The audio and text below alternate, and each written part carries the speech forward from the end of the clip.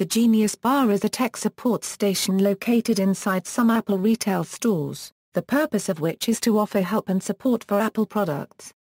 Ron Johnson, the former senior vice president for retail, has often referred to the Genius Bar as the heart and soul of our stores. Employees are specially trained and certified at the Genius Bar. Their role is to help customers with Apple hardware and software. All in-store repairs of Apple products are carried out by Geniuses, formerly known as Mac Geniuses. In September 2009, the family room specialists were folded into the mix to handle iPod and iPhone troubleshooting. After its release in 2010, iPad appointments also fell under the family room specialists. Apple now maintains 2 Genius Bar queues, Mac and mobile device.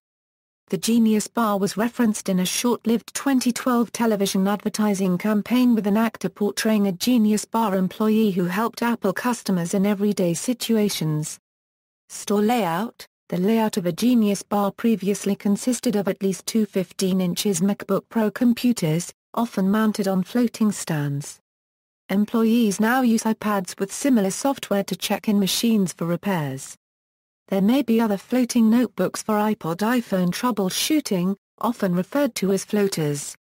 LCD screens behind the bar play looped videos which offer tips to customers waiting for help. Stools can be found in front of the bar for people to sit and chat with each other or with employees. The red telephone sometimes seen behind the Genius Bar was a direct line to Apple product specialists, allowing for problems and questions too complicated for the in-store employees to answer. This phone is no longer installed in newer Apple retail stores.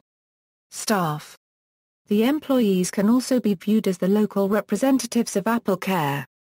They offer personal support when customers have problems or questions relating to their Apple products. Most services carried out at the Genius Bar are free. Non-warranty service is also routinely performed. In some countries, Apple has service depots where portable repairs can be completed for a flat rate. Most portable computer repairs and all desktop repairs are performed in-store, and completed overnight or within a few days. Larger support teams are headed up by the lead genius, who schedules workers, and handles customer service issues at the Genius Bar. The lead genius is assisted by the Genius admin, who is in charge of managing the administrative paperwork, organizing the genius's work and liaising with customers about their repairs. Trainees are not certified, but trained for iPod and iPhone issues, and help out where needed before going to formal training and certification at one of several training locations worldwide, including Cupertino, California, Atlanta, Georgia, Austin, Texas, Sydney, Australia, London, England and Ireland.